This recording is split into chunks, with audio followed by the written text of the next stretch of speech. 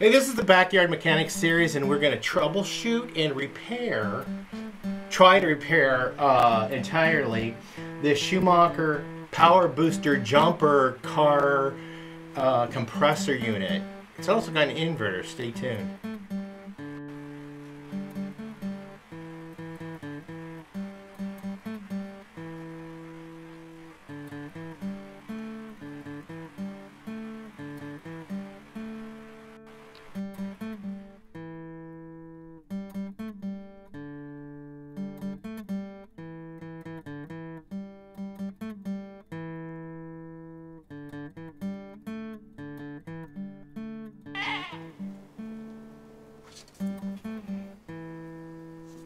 Hello, welcome back to Pine Meadows Hobby Farm. I'm your host, Jerry Hansen. I'm taking refuge in the greenhouse because this is the largest environment that I have that I could use as a pseudo workshop also. Plus, it's warm out here. It's got the heater protected from the rain and the snow, and I get to take my time and go through and fix this Schumaker power booster unit, which jumps cars. My son did a review on it about a couple of years ago, and he used it a lot.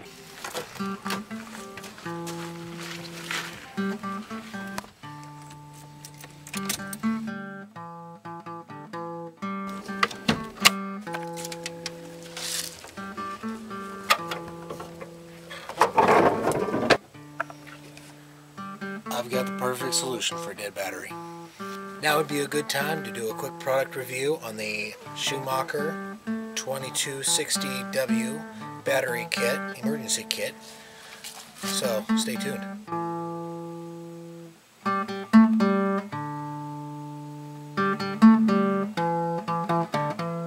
Hi, welcome back to Pine Meadows Hobby Farm. I'm your host, Jeremy Hansen. I have right here a Schumaker 2260W emergency battery pack.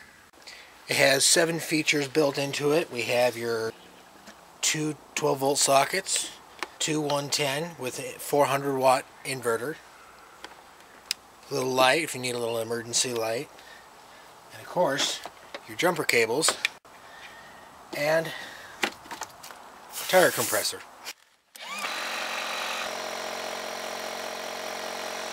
You could use the 400-watt inverter to take a power tool and run it in a remote location.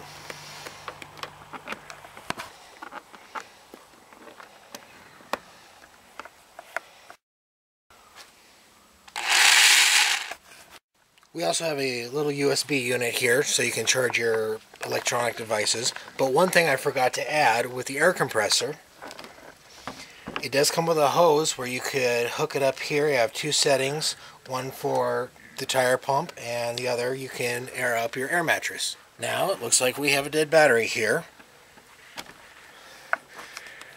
This emergency kit will come in handy. Make sure you put your red on your positive and your black on the negative. Turn on the switch and it says we got some good voltage. It looks like we do have some good voltage in there, so I'm going to go ahead and start the engine.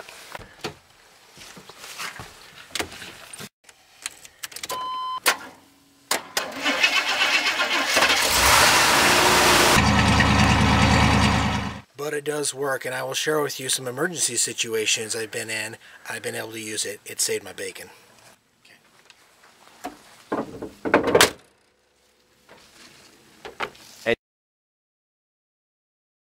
I bought this unit a couple of years ago, and aside from being able to help other people out or giving myself some jump starts, twice I've had problems with my alternator, and it's put me in a unsafe situation, whether it be side of the highway or in somebody's driveway, and they weren't too happy with that, but I just had a little bit longer to go before I could get it parked in a safe spot. So, in the emergency situation, I was able to hook the cables up to the battery, run them down the inside, top side, down to the battery, and let it set on the hood while it fed my car the energy it needed to get the quarter mile back down to a safe location. Twice this happened in about a 1-month period, and I was able to get it out of the person's driveway or off the highway to the nearest parking lot to where I could sit there and work on the problem. Now, if you are going to have this and you come into an emergency situation, it is essential to keep this charged at all times. He would use the compressor for airing up tires. Of course, he'd jump his, but it failed. So we're going to troubleshoot why it's failing. Dead car batteries, and sometimes he would even use the inverter part of it, which is fabulous. He used the USB port a lot. So this has got all the features that you need. So when you charge the unit itself, yeah, it has that onboard battery, and that's your power supply. Just applies everything you need for this unit. You just plug it into an AC outlet. It's got all the internalized mechanisms to the battery charger, which is an onboard battery charger, which is what you need. And so I've been leaving this on the charge for quite a while. It's not keeping a charge. So that tells me one thing. The battery is toast. Let's check on this one thing. We've got this LED light back here. We'll plug it into the inverter unit. Plug it in right here. There we go. And we turn it on. It won't even light it. And the unit's plugged in. I mean, it's still plugged in to AC outlet. It should have plenty of juice in it, but it does not. That indicates bad battery. Bad battery. So let's take this thing apart. You remove the battery and get the replacement battery, and we'll install it and see if it works. I want to unplug it from its power source. We'll set that aside. And then we'll take these off because I'm going to need to access this panel, because that panel is where the actual battery is located. So using a cross-top screwdriver, you just remove those screws. Got a little bottle cap to put those in.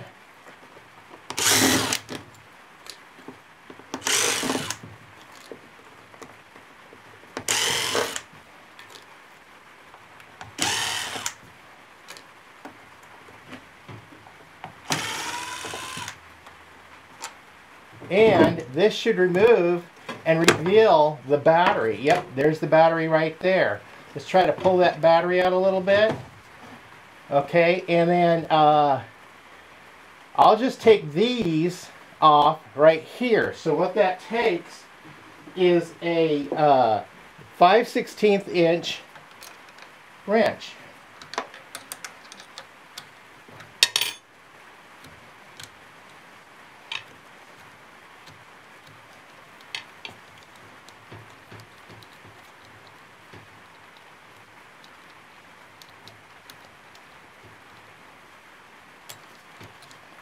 Remove that.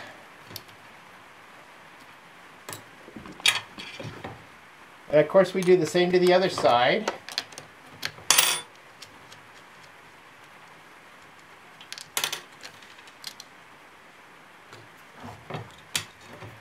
And that battery should theoretically slide right out of there. And there it is. Now I got the model number from this battery, and I went online and ordered a new battery. And that new battery arrived today. I actually store a box knife in my greenhouse up here. So then I can just carefully cut into this. Okay, box knife. Why is it not? Oh, there we go.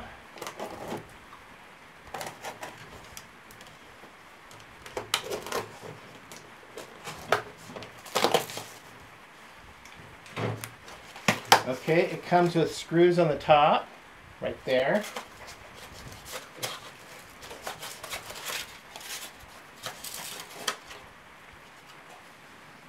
Here's a registration code for your battery. We'll go ahead and do that later. And we'll match the battery and make sure it's perfect match. Yes, it is. So we set this one back in the box because I'm going to take this down and recycle it, which is the safe and appropriate thing to do.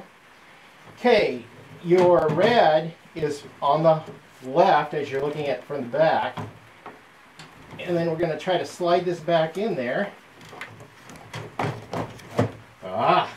Okay, we got to pull it back out a little bit so I can attach those bolts. Okay.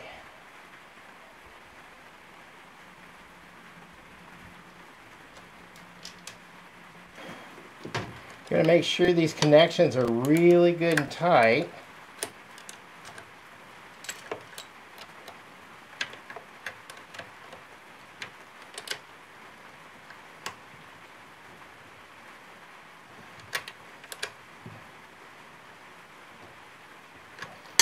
And then the other one.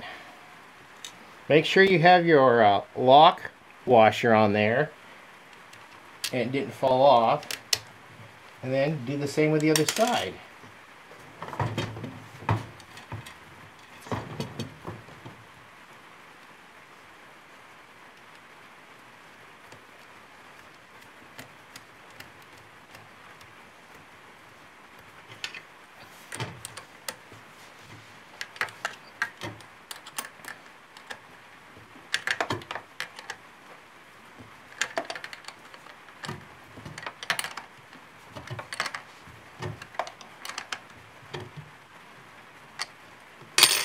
Okay, slide that back in. There we go. Put this back in. There we go.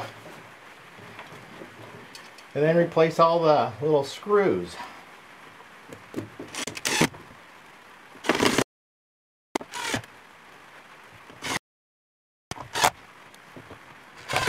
Okay, it is back together. Let's check out the pump.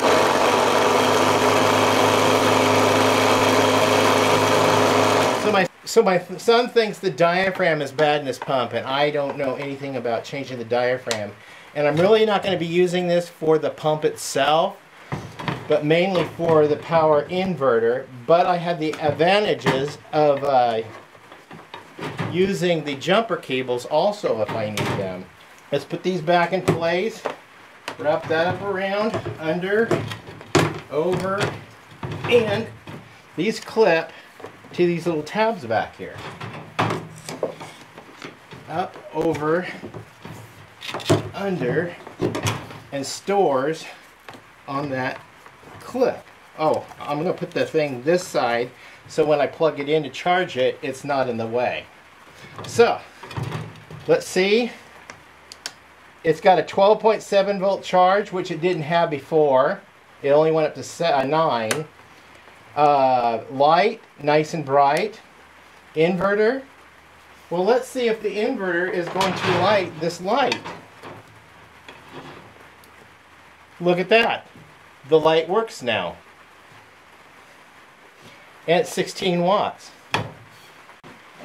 So I would venture to guess that my troubleshooting efforts were accurate, a diagnosis of the problem. I'm going to go ahead and take this down to the local recycle agent and recycle this battery and plug this in to make sure it's going to have a full charge. So now I can use it for whatever project I got going on for portable power. Like if I need my saw or my drill out someplace, I could just take this with me. It's a little lightweight. I don't have to take a generator. And this will supply the power that I need for the moment. I should add it has two 12-volt like cigarette lighter receptacles here for plugging in those kind of appliances. But I love the option of the USB port because I've got a use for this for USB. Yeah. Well, I'm Jerry Hansen. This is the Backyard Mechanic series. Just troubleshooting and repairing a gift. It was free. It was just given to me, and so I made it work. Okay, it cost $36 for the new battery. So these things cost me $36. So that's a bargain, and I can use it in a lot of places. So stay tuned to more videos. You can do that by subscribing and clicking that bell icon. That'll alert you to new videos as I upload them. Give us a thumbs up. Click that share button. Sharing my videos on your social media platforms helps us out a lot. Also leave a comment. Hey, be safe, always be kind. We'll see you guys in the next adventure. Bye-bye now.